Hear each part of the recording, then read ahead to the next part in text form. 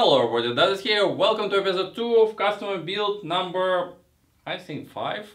I'm not sure.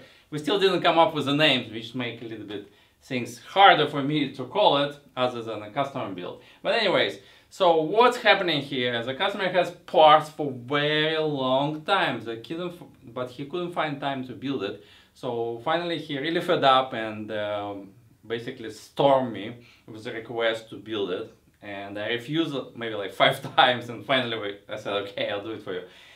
Anyways, so the request is to make build as fast as possible. For that reason, it's hard to me to set up camera and give you like full-blown tutorial, because I actually need to finish this thing. And when you make videos, things like 4 times longer. For that reason, we'll do it again in a vlog format, and I will do my best to do overview at the end of each day how much I was able to achieve. So today we will talk about what was done in terms of water cooling allowed and things like this. But because I didn't thought about that idea earlier, I would like to insert a quick insert that I filmed yesterday. So we have a 2 days vlog today, and what happened yesterday, I just want to make sure the hardware works, because it's a lot of hassle to put everything in place, and if something doesn't work, it's not cool. So I basically did a kind of ghetto setup and I put it in place. Like, check it out. First order of business to check hardware, especially because not all parts was new. CPU was used, grease wasn't even cleaned on it. I have some grease and contacts, so I try my best to clean everything up. Hook up all the GPU card as you see here, and well, I just want to see that board posts, because I don't want to spend hours and hours of work just to find out that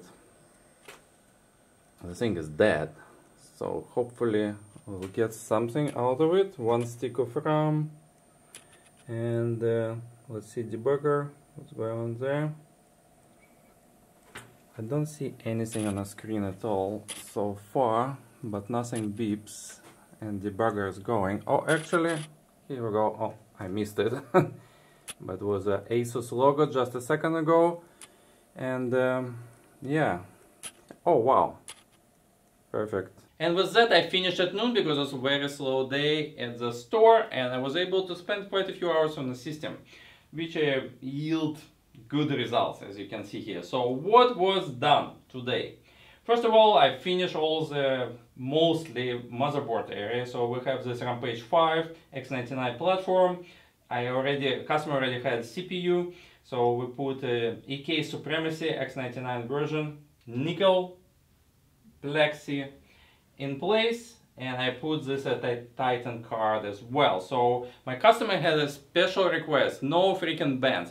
He wants like everything done with the fitting. So I said, okay, I'll try, but maybe it's not always possible. So I did like honest attempt to connect CPU and GPU together with 245-degree fittings, and wanted to run tube across. But because ports not aligned perfectly, I was able, with some spacers and stuff like this, actually to put tubes between 2 fittings, but I couldn't screw cups well enough because the whole thing was a little bit crooked.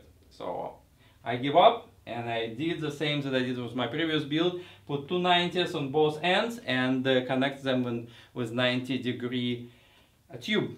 And that looks pretty decent in my opinion. I would do it for myself like any day. So what's happening here is that unfortunately it goes for years. I don't know why EK never fixed it, but the port on GPU always a little bit shifted from the port of CPU location, and it wouldn't hurt them to move connector a little bit further, but they didn't. So what we have here is that ideally this port on GPU should be right there. Then we have like very nice straight connection, but it's not. So what I did, I put 90-degree part of the tube down kind of in a vertical position, so it looks like symmetrical to all this memory and stuff like this, and I went under the angle toward GPU, which is not really visible, which looks pretty fine. And customer said like, hey, he let me pass on that. So anyways, so that was part 1. Then We discussed a little bit. We had this really dated EK reservoir and pump combo with a PWM pump, and the current trend that things not as bulky. Most of the newest models now quite compact and more elegant. This is design that EK milking for many years, and it's start looking quite dated. It's heavy, and maybe some people like it, but after 3 years looking at this, not anymore. So I suggested maybe to try to see another options, and we decided on a dark side reservoir, which I basically traded for EK, and that allows us to achieve a few things. First of all, the whole thing a little bit more compact, more elegant. Second, the mounting, it has a stealth mounting, so I basically drilled the holes in the case and bolted it straight to the case, and you see there's no bracket, nothing, which is makes things kind of floating in the air in a way. At the same time, it's very secure, so yeah, it doesn't go anywhere. So that looks pretty cool. It has also dressing kit, everything black and stuff like this. So it's basically kind of the same thing, it's just a little bit more visually pleasing in my opinion. I leveled the reservoir such way that connection from GPU would go like absolutely parallel to GPU itself and go straight into reservoir and pump combo. So we can see that we have line filled very unintrusive, and this looks good. Second thing is that I also had to make a decision, so to speak. Here's a door, right? So when door is closed, the size of the window is not XL, I believe. I think it's a standard window, if I'm not mistaken. So this section of the front of the case pretty much covered.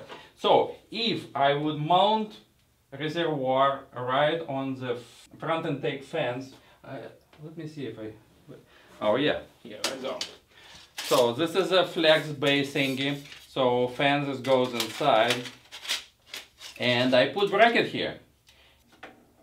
Pump will be going kind of in front of the fans like this, but when you close the door you can't see reservoir, and I think it's not cool because you want, if you do water cooling, you want a little bit to show off, right? So otherwise why bother? You slap whatever and don't even need a window, right? So that's the reason that I wanted to mount a reservoir on a back panel instead of on the fence cage, and that's when we close the door, it's not like perfectly visible, but it's quite visible, because also I didn't want to cover holes for cable management, right? So this overall design is pretty good so far. Everything looks very light. I don't like when water cooling, like it's just a lot of stuff messed out and it looks like bleh, like guts of some animal or something. So it should be kind of looks cool. So far so good. And the last thing that I need to figure out for tomorrow, because I can't do it today, it's already late and I spent quite a few hours here, which is enough. We have this GT Black Ice, I don't know the model, the slim reservoir from,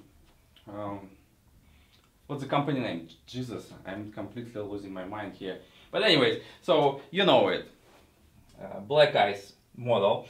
And so it's 2 ports on the front. If it would be my choice, I would go cross flow and go from this side to CPU and other side to reservoir, but unfortunately I have it what I have, and we have both fronts in the front. And custom actually mounted on the back, which didn't work out in my opinion, so I flipped it 180 degrees and we have 2 ports here.